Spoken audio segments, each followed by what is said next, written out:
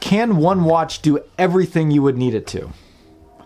Ironically, this is a question that I started to ask myself after I started collecting many different watches. In fact, my whole original goal of collecting watches was to have a watch to fit every different situation. But as I did, I kind of got more and more interested in this idea of like one watch that could just do everything. Like a dress watch that you could do water sports in, or a sports watch that was just dressy enough to be able to put on with a suit and tie. And I spend a lot of time surfing the web looking for good deals on watches, and I'm always keeping that in the back of my mind that maybe out there somewhere is one of these watches that can just do everything and I wouldn't need a watch collection anymore. And when I was looking on Jomashop one day, I found one that just might fit that bill. Today we're taking a look at the Certina DS-1 Automatic.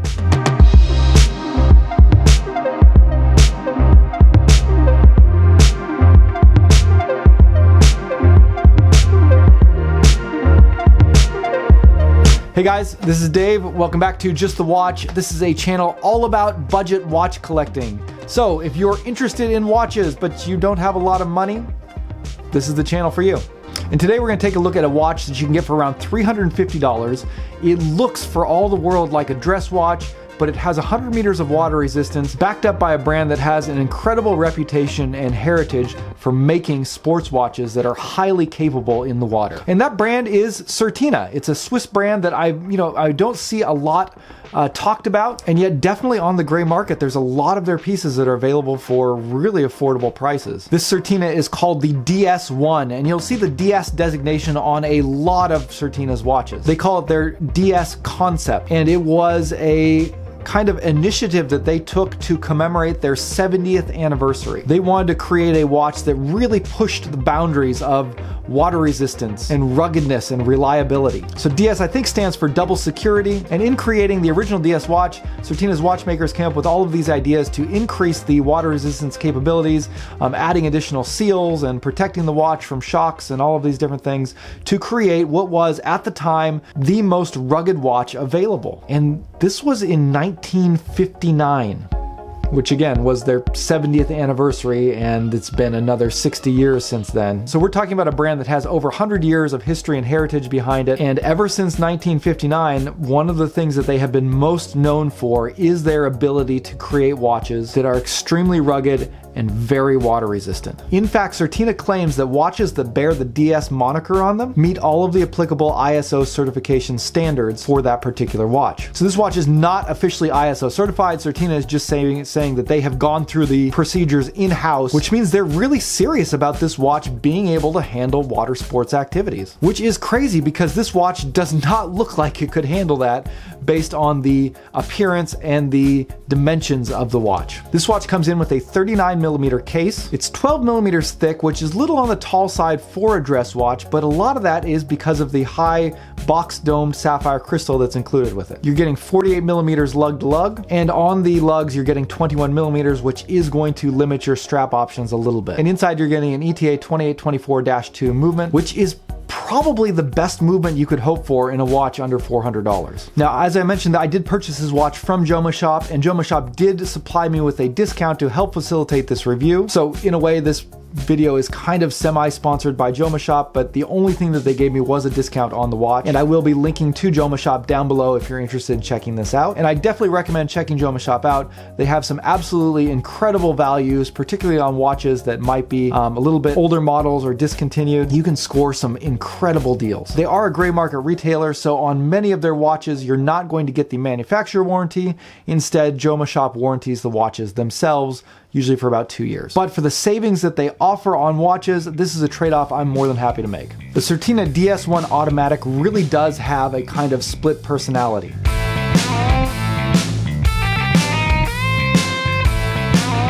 It looks for all the world like a slim 39mm dress watch, but inside it's a highly capable, water-resistant watch with a really solid feel to it. And particularly if you get it on the stainless steel bracelet, you're able to take full advantage of that 100 meters of water resistance, and you do wind up with a truly great all-around watch. Powering this watch is the ETA 2824-2 movement. This is a Swiss-made movement with a lot of heritage and history behind it. It has been battle-tested, and it has been used in a wide range of watches. It is a very standard movement. It's one that is easy to get serviced, yet it's also slim, quiet, and has a really satisfying 28,800 beats per hour hour beat rate, which gives it a very smooth sweeping second hand that ticks at 8 times per second. It also houses a date that snaps over instantly at 12 o'clock, and ETA claims that you can expect to get between -12 and +12 seconds a day on the accuracy. However, on this particular model from Certina, I seem to be getting around +14 seconds a day, so it's running just outside of spec. But all in all, this movement is a big step up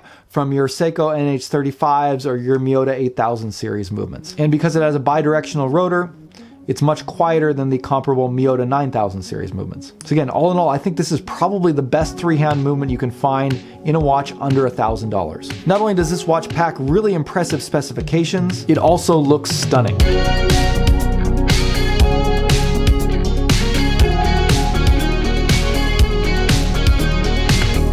Probably my favorite visual feature of this watch is the bezel-less design that allows the really beautiful boxed dome sapphire crystal to rise directly out of the case and just give you a really clear open view into the dial. When looking at the watch from straight on, the watch has just an incredibly thin frame around the sides of the dial, and yet they've done some really interesting finishing work on the tops of the lugs and the sides of the lugs to give it some extra visual interest that just makes for a really beautiful looking watch. The center of the dial has a subtle but interesting texture, and surrounding it you're getting applied markers with Roman numerals at 12, 3, 6, and 9, and batons at the other indexes. And then they've gone with a 430 date implementation, which is typically not my favorite date position, but because it's really well color matched and integrated to the dial, it actually isn't that noticeable. Having a 430 date allows them to put the full indexes at all of the cardinal markers 12, 3, 6, and 9 at the expense of a little bit of symmetry. The hands are simple stick hands that come to a little point at the end.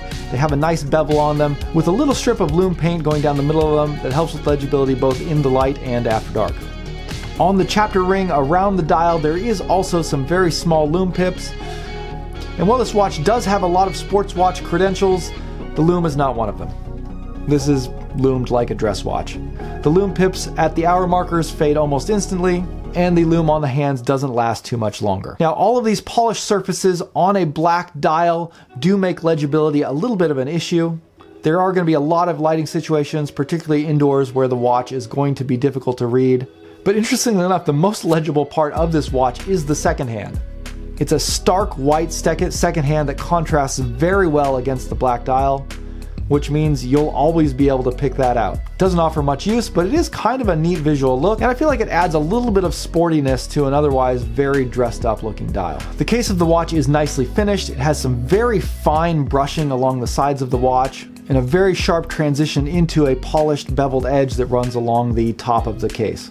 I also really like the work that they've done on the lugs. The edges of the lugs have a slight bevel on the inside so that it kind of slopes down to the stainless steel bracelet. It has some polishing there, which really helps to give the case some character. The bracelet of the watch is really beautiful, and it's also really well made. It's actually a 5-link bracelet. The small polished accents are actually separate links that are very thin. The links articulate very well, and they actually drop from slightly inside the end of the lugs.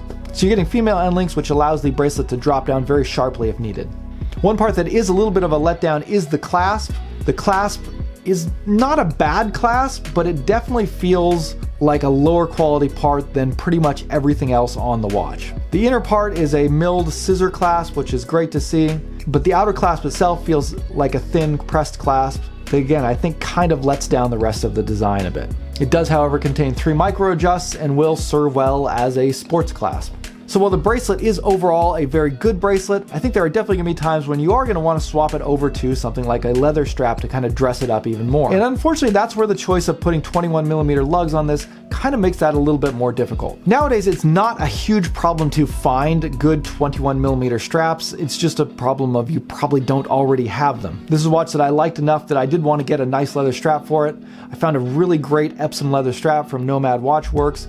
It's available in 21mm and it looks great on this watch. I've also found that 22mm nylon straps, single pass nylon straps like NATO's or Perlons really fit perfectly on this watch. I don't even really notice any bunching on the lugs. So if you like that sort of NATO on dress watch look, I think this is a watch that you can pretty easily pull that off with. But overall, probably the biggest challenge that this watch has to overcome is that it is kind of caught between these two identities. If you get a watch that's a dedicated dress watch, it's probably going to look a little bit more refined. You'll probably be able to get a little bit slimmer. Most likely you won't have to deal with that 430 date placement, and it would be better suited for that purpose. Likewise, if you went for a 100-meter water resistant sports watch, you're probably going to find something that has better lume and higher legibility overall. Now, one interesting thing to note about this watch is that it does not feature a screw-down crown, which is something I kind of would have expected given Certina's reputation for high water resistance. However, they claim to have put additional seals in the crown, and I think I can kind of feel that when you're winding the crown and operating it, it does feel like there's more resistance than usual, and that could be because of some extra seals and gaskets in there. And generally speaking, the screw-down crown is not necessary to give you the 100 meters of water resistance. It's more necessary to prevent the crown from accidentally popping out. As long as the crown is kept in place, the seals will keep the watch dry inside. Likewise, I think that a lot of people are going to look at this design and they're not going to find it particularly exciting.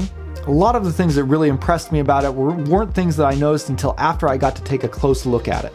I think Certina has done a really great job with the finishing and made some interesting design choices, and then packaged all that together in an extremely well-built, highly water-resistant piece.